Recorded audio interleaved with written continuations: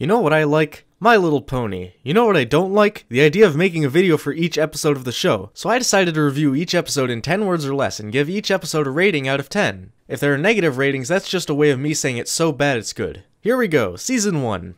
What a terrible pilot to an otherwise surprisingly enjoyable show. She broke the magic MacGuffins! Oh wait, there they are.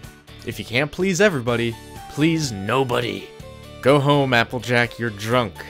This character is genuinely repulsive and unlikable. It's not like you people don't see magic every day. I remember that one parody more than the original episode. Twilight, you're not supposed to be the dumb one. Show someone this episode to introduce them to the show. I guess M.A. Larson likes Star Trek and Gremlins. Winter wrap up, winter wrap.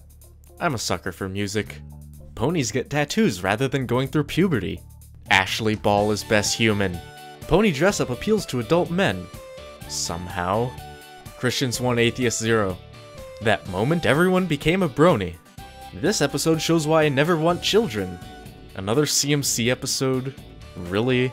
As a rich white girl, whining can get you anything. Don't be so passive-aggressive, both of you.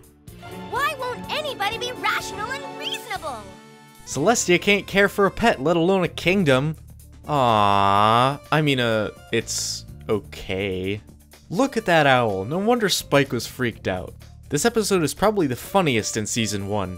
All this music helped end the season perfectly. This season altogether had a rocky start and some bumps in the middle with a few really good episodes throughout, but was able to wrap it all up in the end with an incredible music-filled finale.